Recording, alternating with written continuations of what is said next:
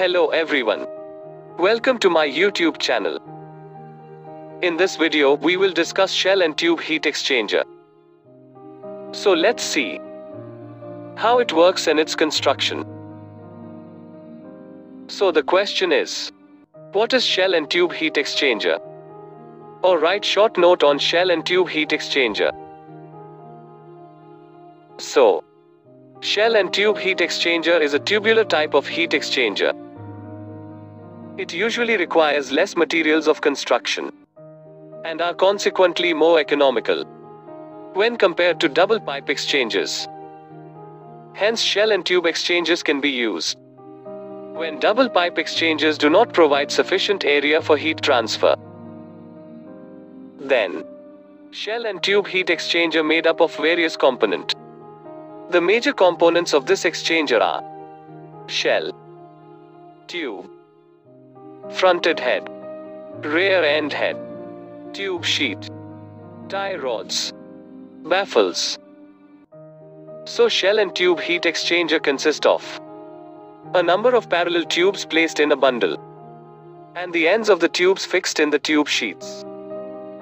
The tube bundle is enclosed in a cylindrical shell, through which the second fluid flows.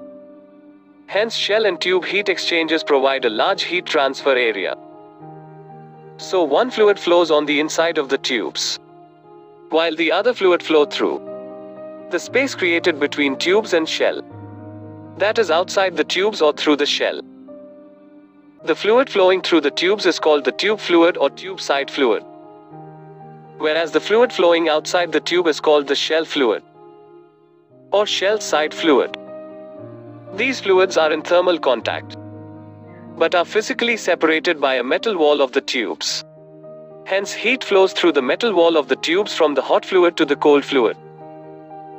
Then, there are vast industrial uses of shell and tube heat exchangers. These units are used to heat or cool process fluids, either through a single-phase heat exchanger or a two-phase heat exchanger.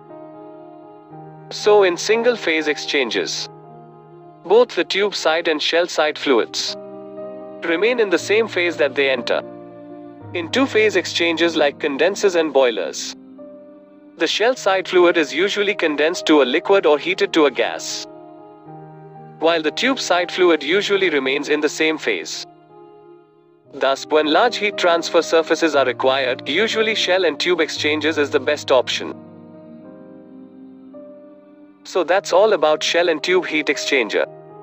In the next video, we will discuss parts of shell and tube heat exchanger. If you like my video, please like, share, and subscribe to my YouTube channel, which is chemicaladda.